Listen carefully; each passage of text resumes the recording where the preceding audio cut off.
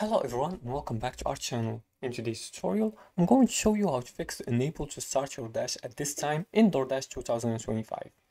If you are a dasher and seeing the enable to start your dash at this time, it can be discouraging when you're ready to work. This error typically means one of three things.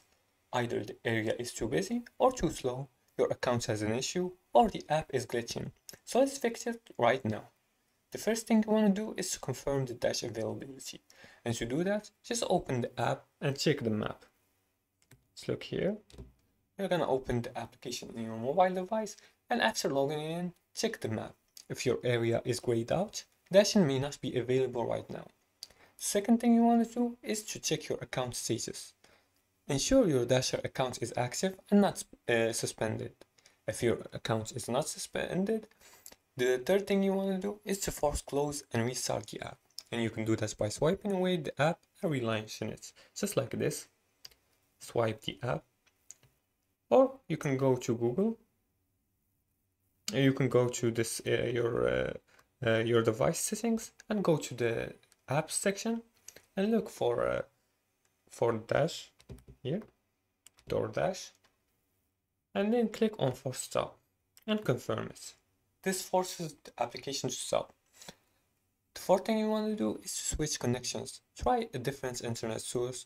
You can switch between Wi-Fi or mobile data depending on which one is faster and more stable.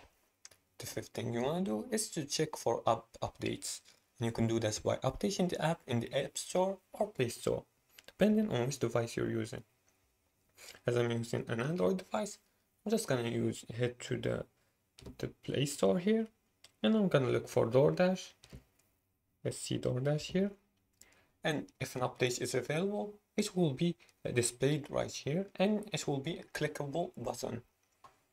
And if this doesn't work and the issue persists, try contacting Dasher support by visiting help.doordash.com or use the in-app help feature. The enable to start your dash error is usually a temporary issue. By following these steps, you'll be back on the road making deliveries in no time. And that's it for today's tutorial. If you liked this video and found it helpful, please like and subscribe, and feel free to leave comments below the video if you have further more questions about this topic. Thanks for watching, and see you again in the next tutorial.